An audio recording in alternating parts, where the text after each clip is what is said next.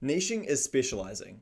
It's going from being a developer to being a website developer to being a Webflow developer to being a Webflow developer for restaurants to being a Webflow developer for restaurant owners in San Francisco called Bob. But niching is something that can often be feared, as it might seem like by specializing in a specific industry or for a specific problem that you're reducing the amount of clients that you could work with. What you'll find is that this isn't the case, as in reality, niching could be one of the main factors that could make you a more successful web developer. Now in an upcoming video, I'll talk about how you can pick a niche, but the why should always come before the how. So in this video, I'm going to outline exactly why niching is so important for web developers, so let's get into it. There are three main reasons why niching will help you become a better and more profitable web developer, so let's start with the biggest misconception first. Number one, niching will help you get more clients. So you might think by niching, you're reducing the amount of potential clients that you could work with, but in most cases, it's actually the opposite. When you niche, though you end up targeting a smaller slice of clients, usually one in a specific industry or with a specific problem they're facing, you're making it a lot more likely that clients will work with you because they see you as someone who is specialized specifically for them. So by niching, you're showing a specific client that finds you that you're going to be the trusted option to go with. And over time, this gets easier and easier as your portfolio of previous work reflects the same kind of client. So when a new client finds you and looks at all your previous work, they can see you've worked on the same kind of project as theirs plenty of times before.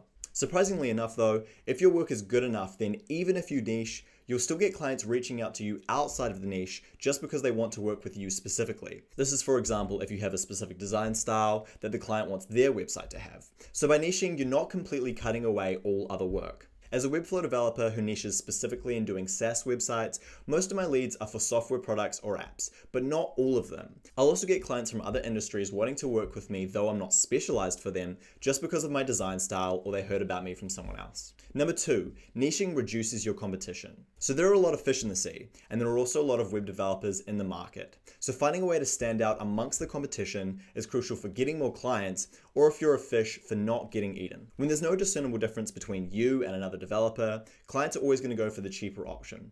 But as soon as you fit a specific need for your client, you're more likely to be chosen to work with, and it's much easier to charge more. Niching makes it easier for customers to build trust in a business or in a freelancer because they know that they're focused in on their specific problem or need. So when a client is given the option to work with a generic web developer or one suited to their specific situation, they'll often pick the one that's more specialized to them. This is because it's much less risky for a client to go with a developer who knows their situation compared to a developer who is just looking for any kind of work that comes their way. And number three, niching makes projects faster and easier to manage. So as you keep building out websites for a specific niche of client, you'll keep using the same tools, techniques, and processes to get their website live. The first time you build an e-commerce clothing website will take the longest, and then the second time you build it, it will be faster, and then the third time it will be even faster.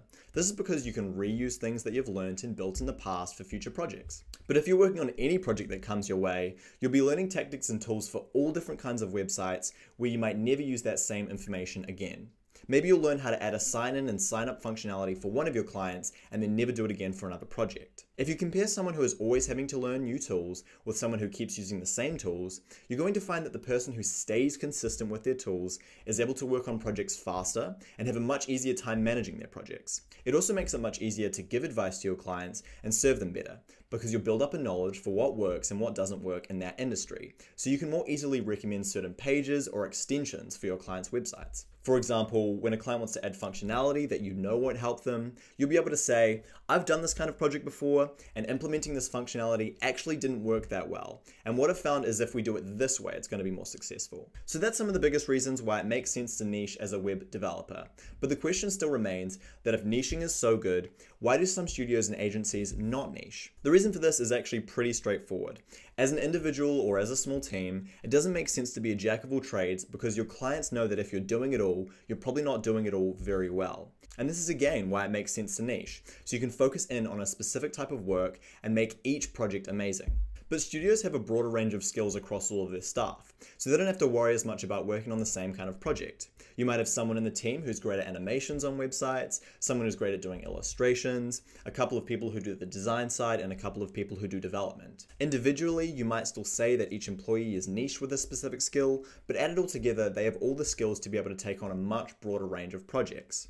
All of this is to say that even though some studios don't niche, as an individual it still makes sense to, as you don't have the bandwidth to take on everything that a studio can do to the same quality that they can. Plus, the studios that do end up niching are making it even easier for them to scale their processes and scale their team, so even studios and agencies have no excuses not to niche. So that's all for now, and in an upcoming video I'm going to give you examples of how exactly you might niche. But for now, let me know in the comments below any reasons why you haven't niched yet, or any other thoughts you have about niching. If you have any recommendations for future videos, feel free to pop those in the comments too. Otherwise, thank you for watching, and I'll see you next time.